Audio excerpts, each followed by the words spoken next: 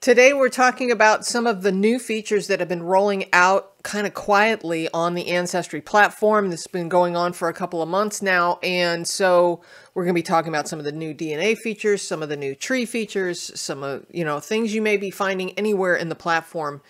And there is a handout for this. Information about that is in the description box below. If you are new here, my name is Connie Knox. I am a lifelong genealogist here to help you go further, faster, and factually with your family history research. There's so much to cover. Let's get to it.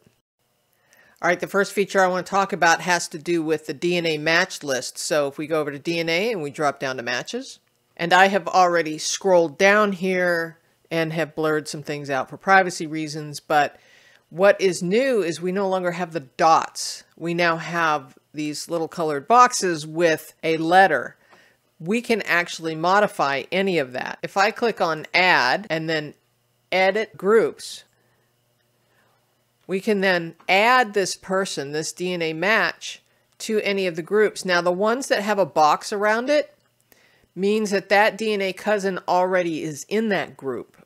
When I first saw this, it was a little confusing to me, and so I realized, oh, wait a minute, this H is already in there. So you could rename these if you wanted to with the edit pencil, right? And then change this to a numbering system if you want.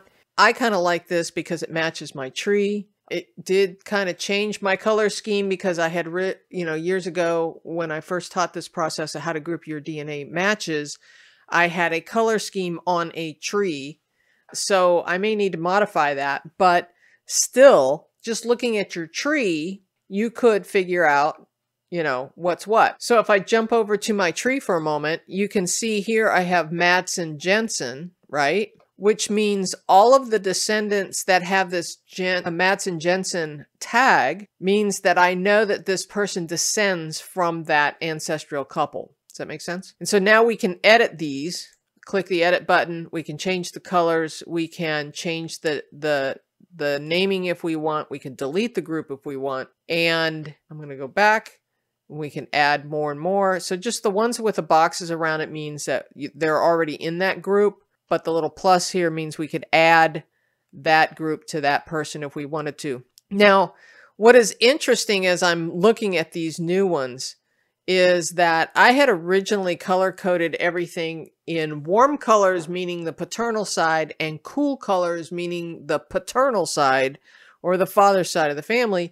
And now I'm starting to see the colors have changed so much that I don't have that ability anymore because Booth is definitely on my maternal side, which should have been a warmer color. So I may want to go back and recolorize some of these, and green just wouldn't make sense to me. But anyway, so I'm going to have to rethink how I do this. You can still, by the way, star these if you want to keep them as a favorite, basically. And that way you can find the starred group as well. Maybe you're working on a special project or something and you want to star some of those that you are working on. You can create a new group right here and give it a name, give it a color.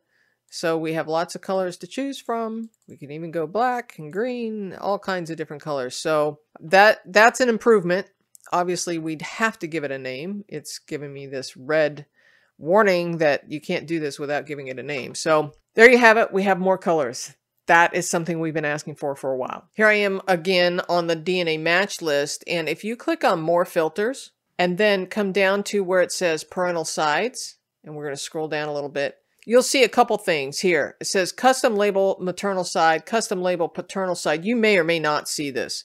I had created this when I was creating groups for the maternal and the paternal side before Ancestry started automatically creating maternal and paternal groupings. So you may see this duplicated here. It's the same thing in my case, but this plus here, this is what Ancestry is saying is on your maternal side. And so you would hit apply filters and go on. This one up here is what I created back before they started doing automatic slicing and dicing and figuring out which side is paternal and which side is maternal. Okay. You may see both sides. You may see unassigned. It just depends on your DNA test results. Here's a clever little trick that I learned from Donna Rutherford on her YouTube channel. This is kind of cute. So if we wanted to add this person, add a group to this person, so let's click here and we're going to create a new group. Now we can give it a color and we can give it a name, right? I don't know. I'm just going to give it a name. All right. And then what we can do, this is kind of cute. I thought this was kind of clever. Let's say we're not going to give it a name, but we're going to give it an emoji. What she was doing is she's on a Windows computer, on a Windows PC, I guess. I don't know about a Mac. You hold the Windows key down and you press the period button and you get a emoji screen, right? And you can, I don't know, click emojis all you want. And then you can create the group. I'm not going to do that, but you could. And you've got a whole little list of little emojis that you could add to it. Now, you know, you're very limited on what you've got, but it could be fun. So it says right here, press the star button plus a period to use the emoji in any app. So there's a tip for you. Now, Donna is a great genealogist out of London, and I was watching her video, and she was covering some of these DNA tricks on Ancestry, and she came up with a great little hack that I have to share with you. In fact, I'm gonna let her show you here in a second, but it has to do with the number of pages, number of items per page, and the number of pages you were seeing over here. So with her permission, I'm going to share that clip with you from her video on her YouTube channel. And if you want to learn more about Donna's YouTube channel, I'll leave a link in the description box to directly go to her channel and to this video. So here, sorry, this is a bit of a messy slide, but if we just work down it, you can see now that the items per page defaults to 20 or 50. It defaults to 20, but you can change it to 50. You can only step ahead one page at a time. Now that can be a pain if you know you kind of want to get to page 10 quickly. Here's a little tip for you.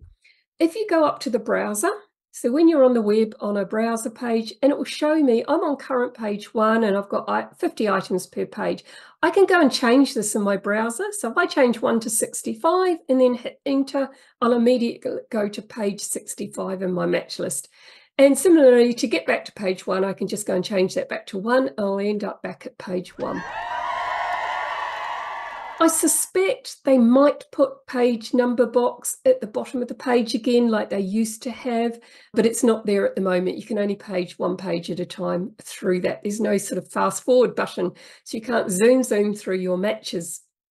So in the meantime, you can go where you want to go by changing your browser. So just a little tip. Hey, thanks, Donna, for letting me use your video in my video. That clip was awesome, and we appreciate it. Again, for the audience, that video link is in the description box, and while you're there, subscribe to her channel. Now, throughout the platform, they have started upgrading and updating the look of the entire platform. What we're going to do now is jump over to Origin. So I'm in the DNA tab, right? DNA. I just was in the Your Results Summary. You could jump straight to Origins from here or click on this box. I'm going to just do it from here. And now we get this map with my ethnicity estimates. And one of the things that a lot of people forget to do is scroll down. Now they do have this AI assist over here, which is kind of new. I haven't really played with it much, but if you want to understand a little bit about how that stuff is working, you can certainly use that. Again, it's in beta, so just be mindful of that. So we have your DNA inheritance and where it came from. And for those who don't have a DNA test, I promise you we're going to get to the rest of the platform here shortly. All right, so if we scroll down, pay attention to this.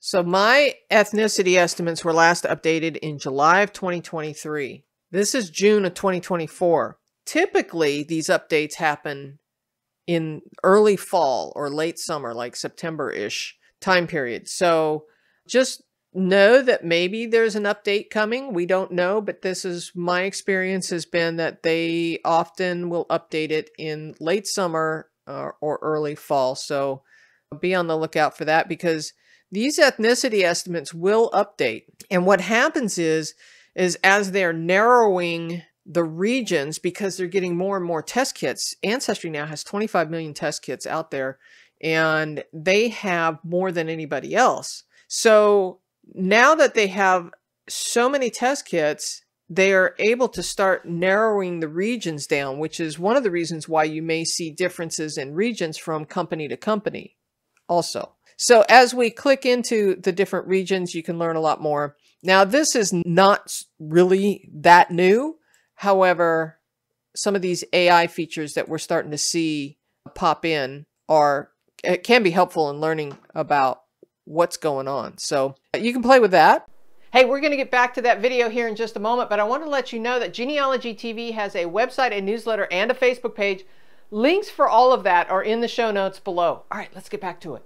Moving away from DNA, we're now in the profile view, and there's a couple little things that I wanted to point out here that are new this year for sure. I don't know that they are new in the last month, but these two little icons up here, ask someone for a photo. This was the kind of stuff that was being rolled out during Roots Tech. And in case you were not aware, you can send an email to somebody and they can help collaborate on this specific ancestor, and you can, or send them a link directly from your personal email system, or you can send them through the Ancestry email messaging system. So it's my understanding that they would not need to pay for an Ancestry account in order to collaborate with you on this ancestor. I haven't tried it.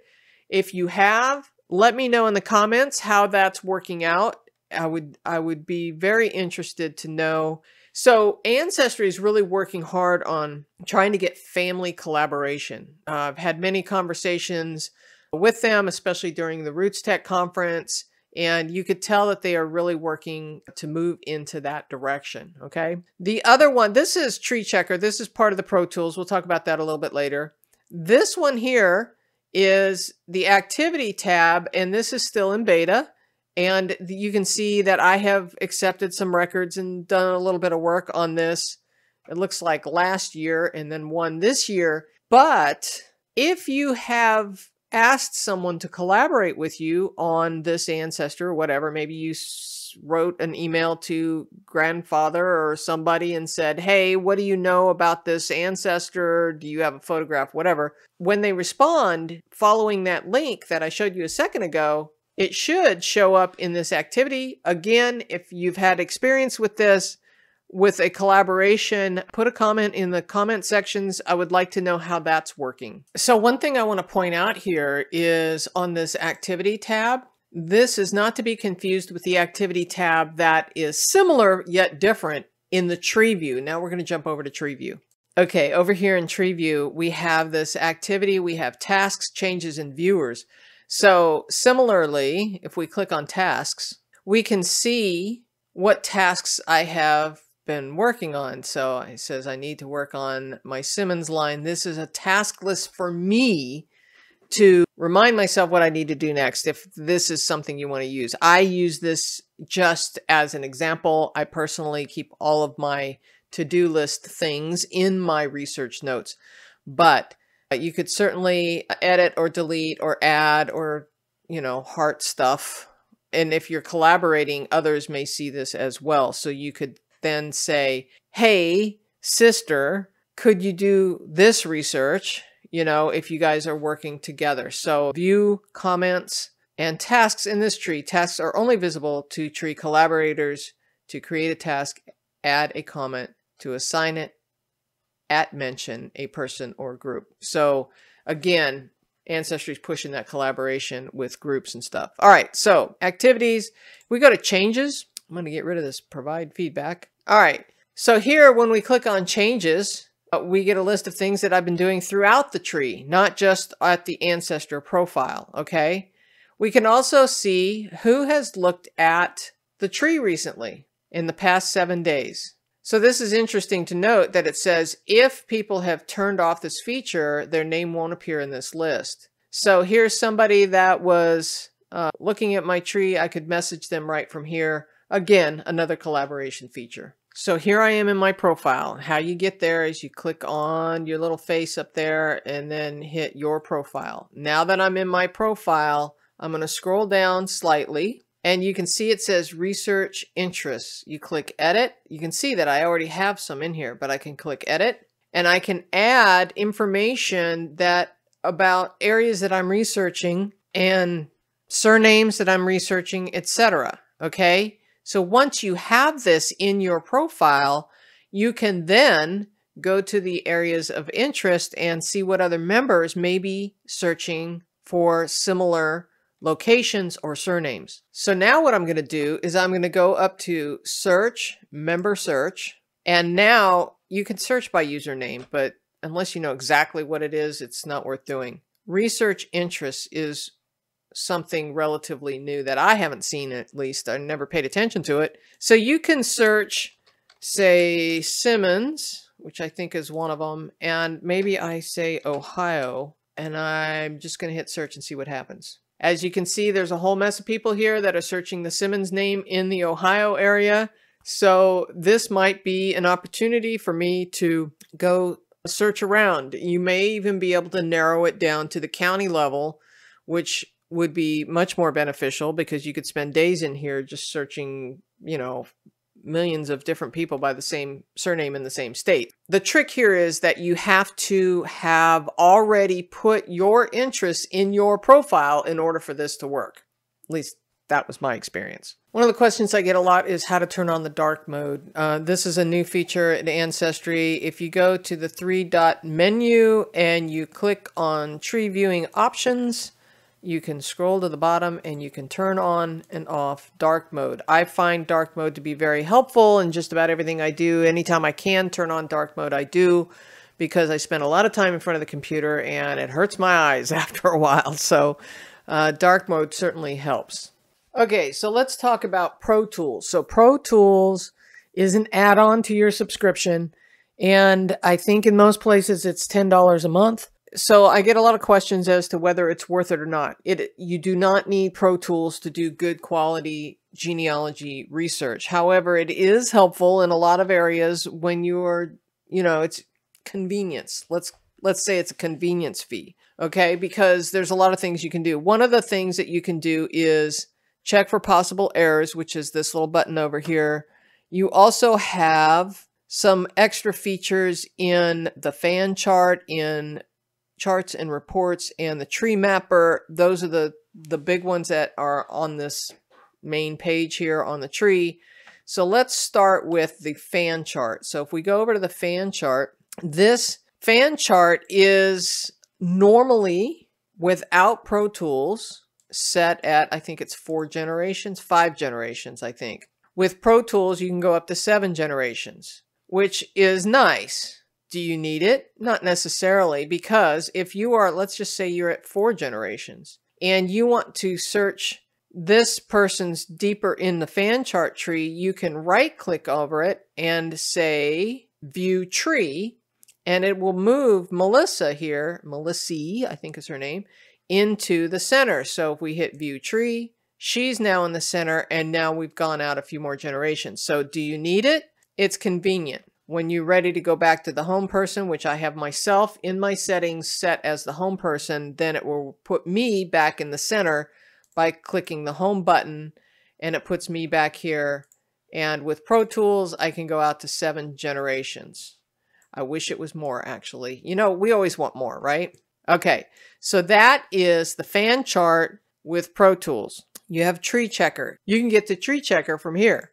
So you click on that, and it pops up with this new report. So this new report says that my tree is a 7.7 good rating. Personally, I do not care, because I'm always focused on one ancestor at a time or one family unit. That's all I care about. I could hardly care less about all of the other little hints and things going on in the rest of the tree that I may have imported from decades and decades ago. So long story short, I'm always focused on just one person. However, there is a tree rating, just saying. So it tells me possible duplicates. Now this is something that I would be interested in. It says there's 1,937 people that have no documentation. I'm not surprised, because sometimes when I'm doing DNA research, I am exercising the strategy of the quick and dirty tree just to fill out the descendants. A lot of times I will use one record, though, to just verify it, but it doesn't mean that I necessarily attach that record to those people as I'm doing that. Then once I discover who that DNA cousin match is and I link them to the tree, I go back and I verify all of that. So long story short, I'm not surprised. Only tree documentation. I'm not exactly sure what that is, honestly. I have no clue. No clue. But it does filter these lists, right?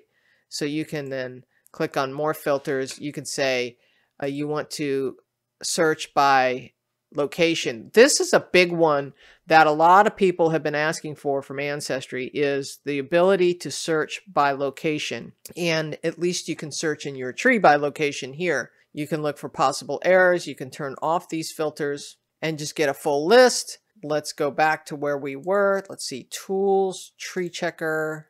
And now I'm back to where I was, and other possible errors. You kind of have to play with it to figure out exactly what they're talking about with some of these, but you also have this tool icon where it shows a lot of the Pro Tools stuff right here. Let's go to Tree Mapper. This is a cool one. So here it shows you all of your people in your tree. This is my tree up here, okay? And where those people are, we can go and say, end of line. We could go paternal, maternal. So if we wanted to go to the paternal line, and maybe I wanted to see the end of the line, meaning how far out into the tree I have gone. It's kind of interesting. So you can stack your filters. You could also stack your location. So I do a lot of work in North Carolina, so there's probably a lot there. And it can keep narrowing. Now you can sit there and click on any of these circles and you get a list of people that are in that location. Now, I think this is kind of cool.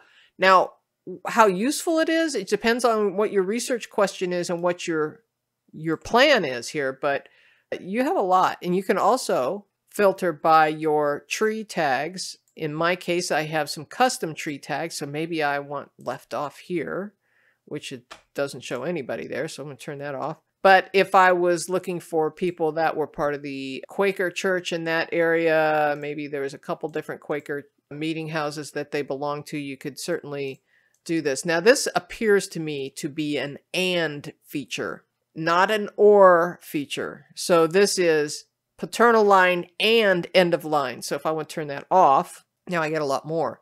So if I want paternal line and say the Back Creek, this was a custom tree tag that I created. So now I can say my paternal line and that were tagged. Remember, I tagged them because I verified them in records that they were part of the Quaker church. Then I've got these people here. If I turn that off, I might get a lot more.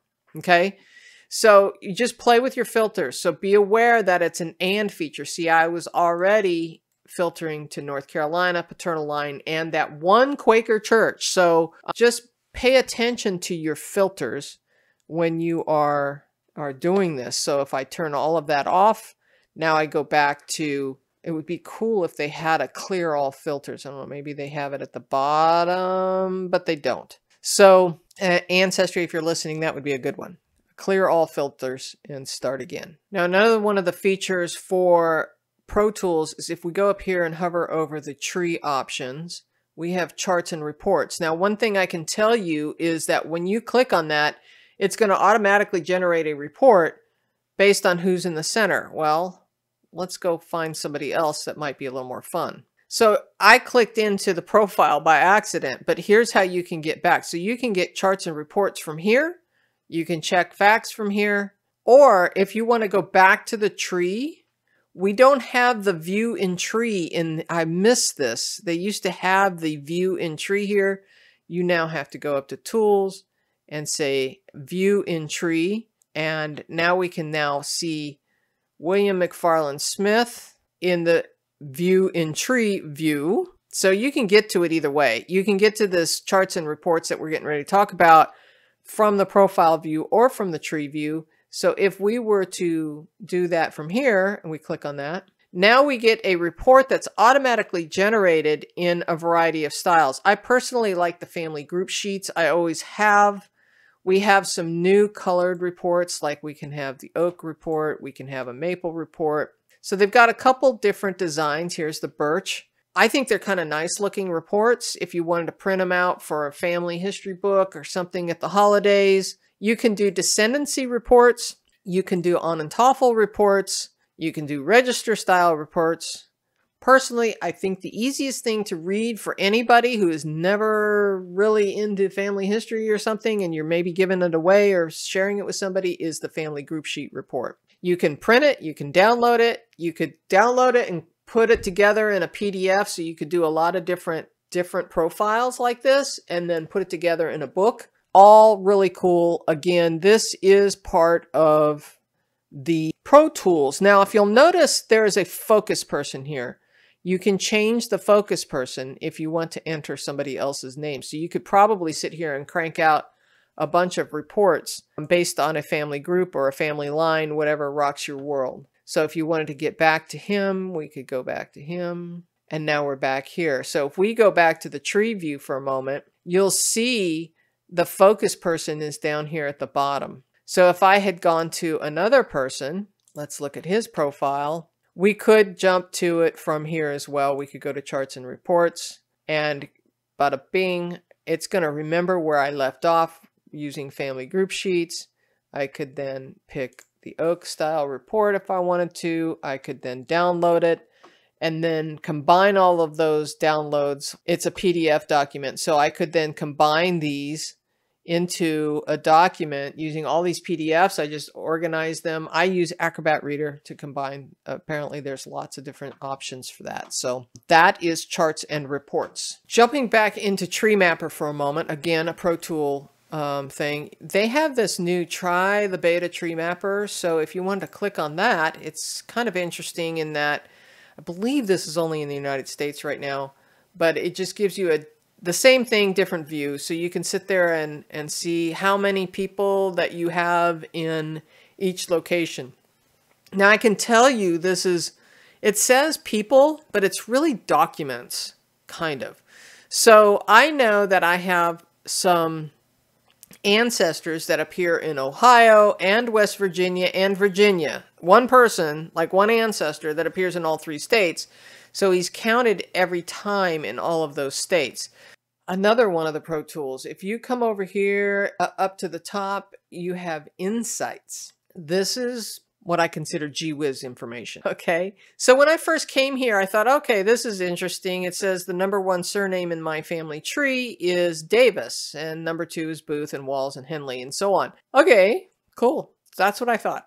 I didn't scroll down. So there's a lot more down here. Oldest person living in my tree is 135 years old. I don't think so. So that is something that I need to go investigate and clean up, because clearly somebody didn't live to be 135 years. If they did, I'm glad to have their DNA in my, maybe I'll live that long. Who knows? There's which women in your tree had the most children? 19 children? I don't think so. I'll bet you anything if I drill into this person, there are multiples by the same name. There's like 3 James whatever, and so on. So this is just a great way to kind of check your tree again in a different fashion. Who is the youngest married couple? A 3-year-old? Again, I don't think so. So again, there's something goofy with the dates there. So clearly I need to clean that up.